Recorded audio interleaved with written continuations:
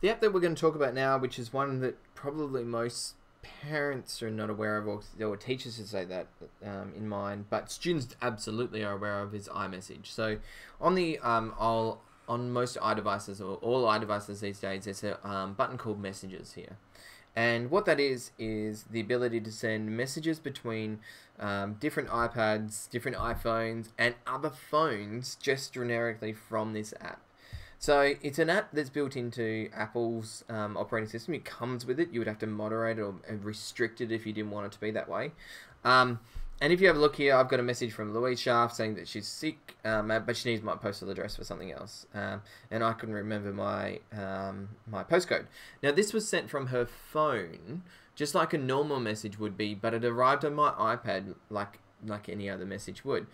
Because I've got my my messages set up so that it sort of happens this way. I could then type in, say, my contacts here. If I typed in Sky, I would see here that it gives me the ability to see Sky Moroney's mobile, and it would give me his details, and it would give me this bubble here, which means that it's going to be sent.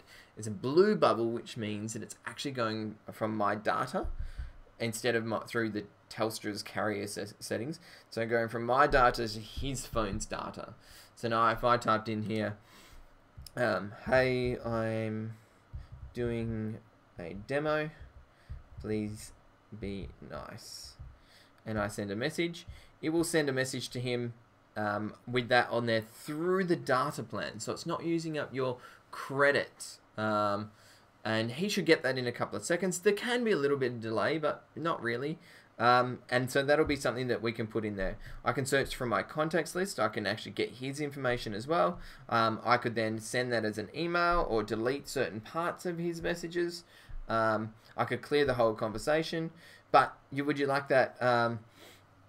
And so this guy sent me a message back. And so I would go, no thanks, but later, coffee.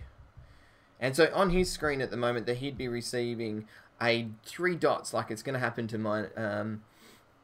Is on the mine at the moment. He's going to reply to me, and it's going to have 3 dots saying that he's writing me a message, just like it is there. And I'm going to ask him how much do you love iMessage? With a question mark. Okay, send. So in other words, now the principle of this conversation needs to be, he's probably replying either from his computer, from his iPhone, from his iPad.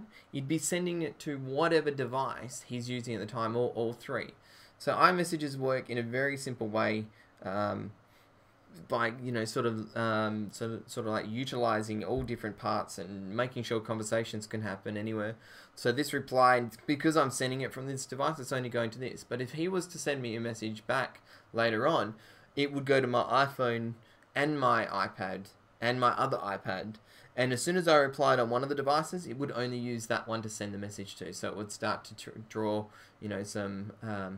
some ideas around that. So iMessage is great. I can send photos through it.